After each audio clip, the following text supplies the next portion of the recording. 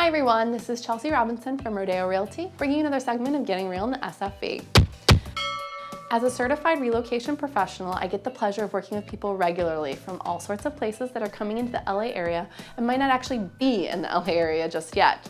So if you're beginning your search from afar, let's discuss tips for relocating to a new area. I want to give you the disclosure that I strongly recommend the opportunity in living in your area first prior to buying.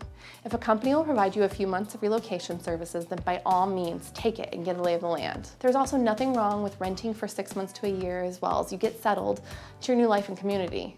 Some people will take a longer lease and pay the lease break fee if they find a home during that first year. If you're planning on doing something like this and not stay a full year, but all you can find is a 1-year lease, then make sure you read the verbiage on how the lease break would actually be honored. It's also really hard to make decisions without being in town, and so regardless on if you're buying a home or renting, off the bat I strongly suggest that you make at least one trip into the new area to get a feel for the town. It's common for companies who are relocating their employees or new hires a house hunting trip, so be sure to check into your options with your HR relocation company that is managing your move. Regardless of what your housing ends up being, I think it's pretty obvious that the first step should be getting in touch with a professional like myself and beginning some internet research. A realtor can help you get an idea of the neighborhoods to target that are within your commutable time frame and budget.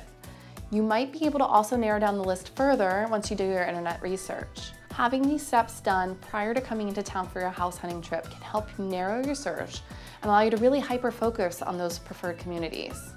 And if it's just not that easy and you need to see more, that's okay too. A good realtor should be knowledgeable in your target communities and be able to help you give some rundowns so that you can feel like each neighborhood out and narrow them down further from there. If you are already familiar with your new location and you're feeling ready to buy a home right away, don't be afraid to use technology to find that right house. The perfect home might appear while you're not local, so don't be afraid to ask your realtor to preview the home on your behalf. If you and your realtor are very tech savvy, they just might be able to send you a video walkthrough of the tour or even real-time Skype you in. And if you do buy a home while you're out of town, be prepared to jump on a plane during the inspection contingency, so be prepared for those costs.